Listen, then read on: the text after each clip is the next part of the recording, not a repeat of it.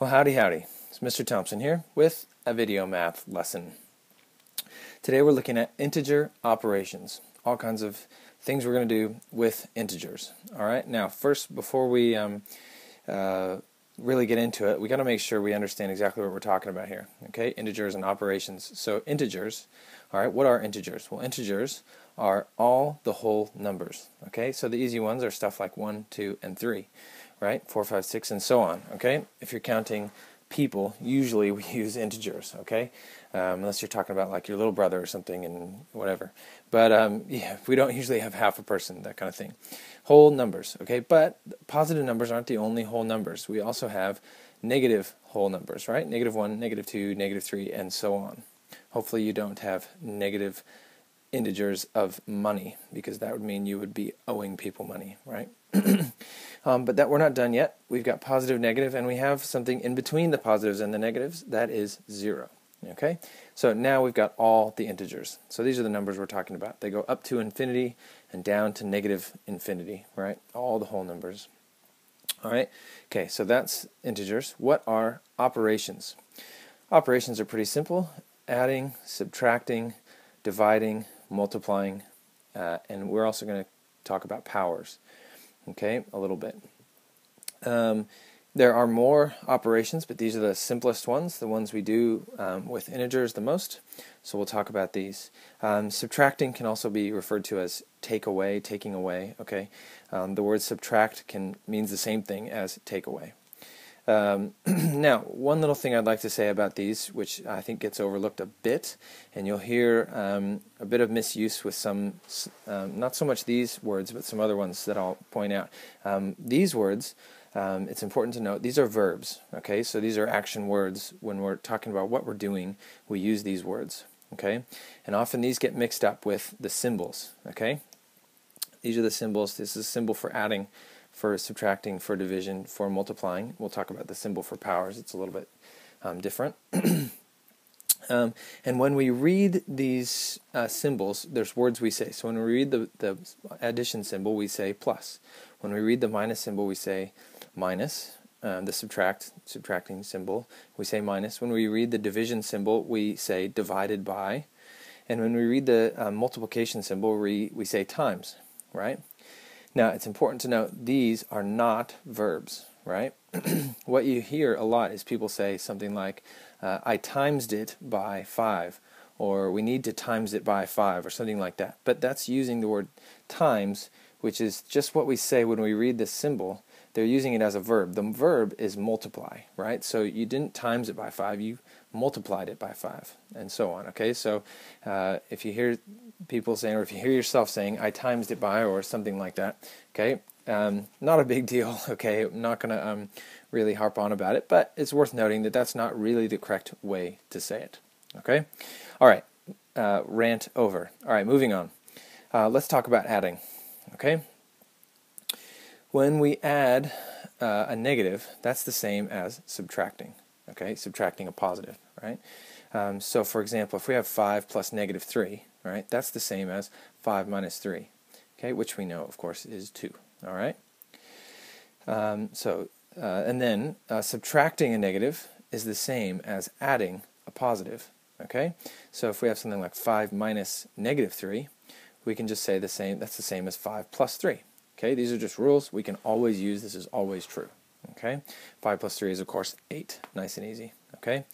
Now, you might think, well, that's really obvious or really easy or whatever, but sometimes it gets a little bit tricky.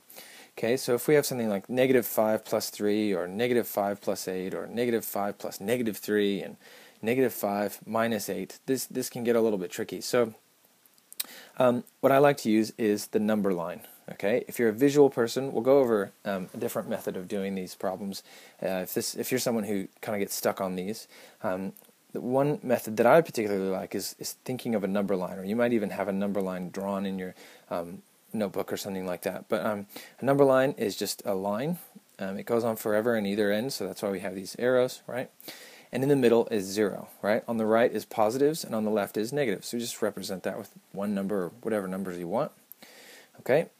Now, when you're on the number line, it's important to remember that adding means moving to the right, all right? And subtracting means moving to the left, okay?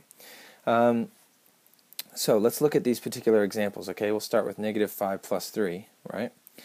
Well, what we do is we go to where we're starting, right? We're starting at negative 5, right? So we kind of look at that part right there, and then we say, well, we're adding 3. So that means we're moving to the right 3. So we start at negative 5, and we go over 1, 2, 3, right? And that puts us at negative 2, right? Okay, so that's one way to do that kind of problem. Let's look at the rest of these, all right? Negative 5 plus 8, we'll again start at negative 5, okay? And we're moving to the right, we're adding. So we go over 8, which brings us, moving over to the right 5 brings us to the 0, and then 3 more is a total of 8 for positive 3, all right? Negative 5 plus negative 3, well, adding a negative is the same as subtracting, so really we're subtracting, right? We're moving to the left, okay?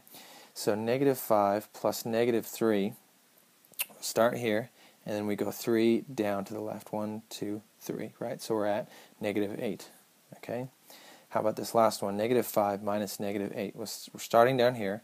Now, subtracting a negative is the same as adding a positive. So this is actually negative 5 plus 8. So we're going to move to the right. We're here, we're going to go plus 8, and we've already kind of done that problem, right? That's actually the same as this one. So the answer is 3, okay?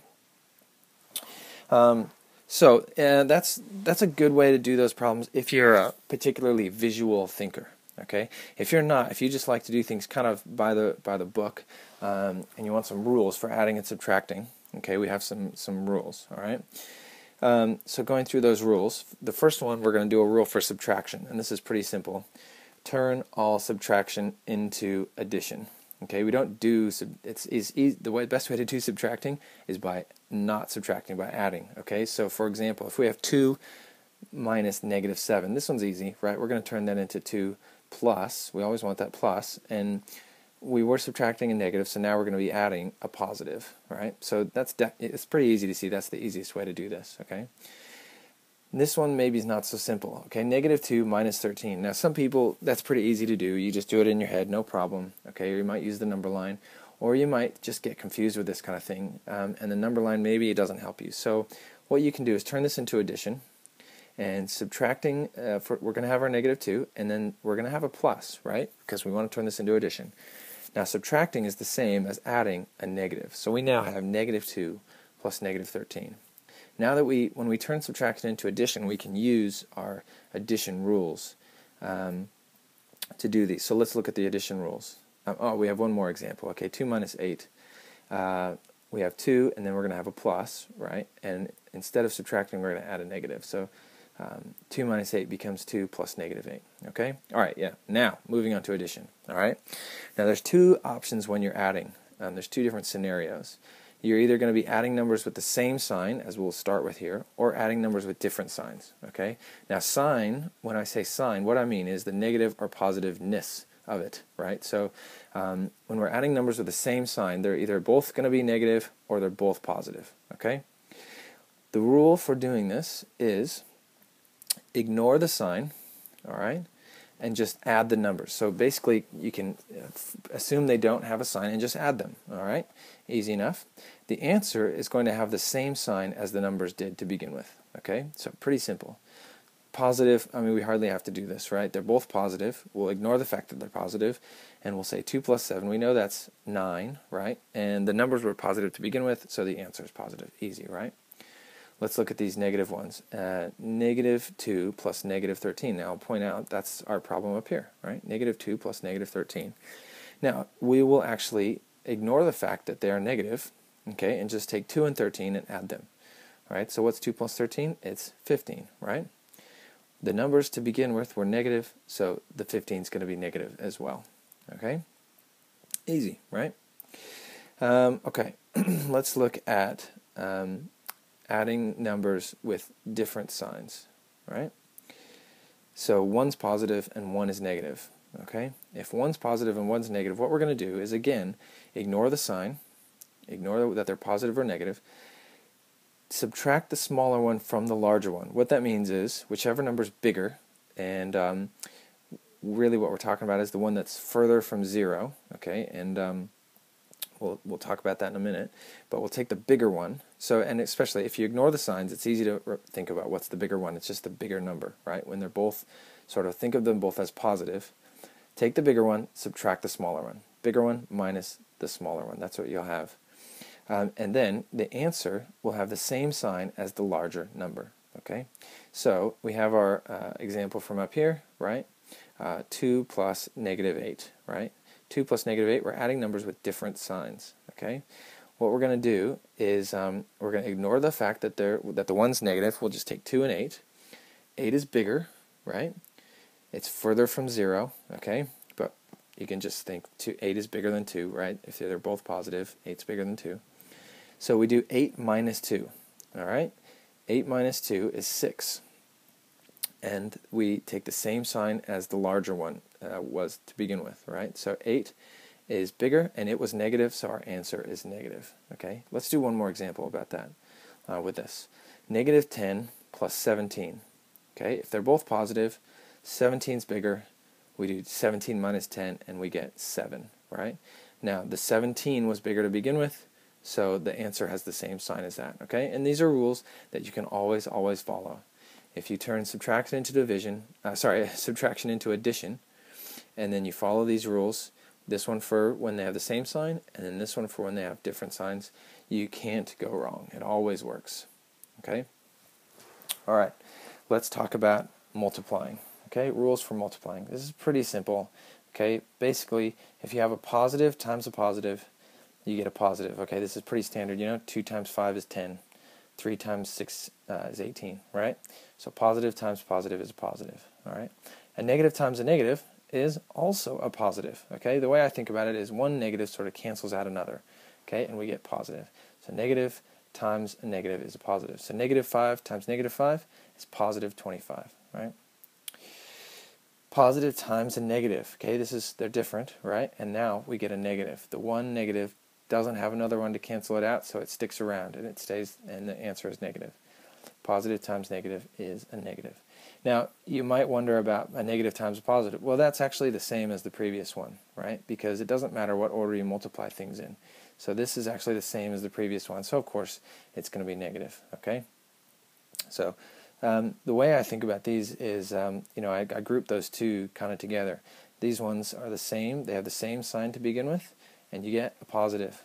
These ones down here, they had a different sign to begin with, and you get a negative, right? So 2 times 8, positive 2 times positive 8, positive 16. Negative 2 times negative 8, positive 16. Negative 2 times positive 8 is negative 16, right? And 2 times negative 8 is negative 16, right? So one example for each of those 4 scenarios.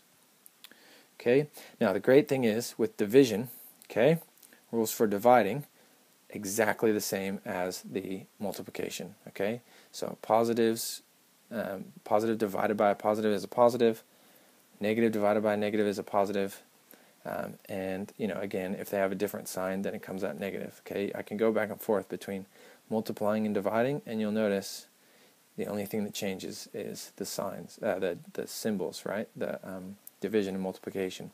The examples work out the same too. You'll notice they're in a different order, okay? So before it was 2 times 8 equals 16. Now we have 16 divided by 2 equals 8. But I'll let you check those out if you want to pause the video or whatever, okay? Last thing, okay, squares and cubes.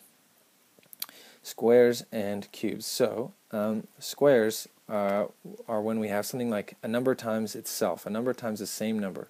So the letter A here just represents a number, all right? But whenever you see A, it's the same number as any other A, right? So A could be 2 or 3 or 4, and then A would be whatever A was, right? So we have a number times itself, and when we have that, we write that as A squared with a little number up and to the right, right?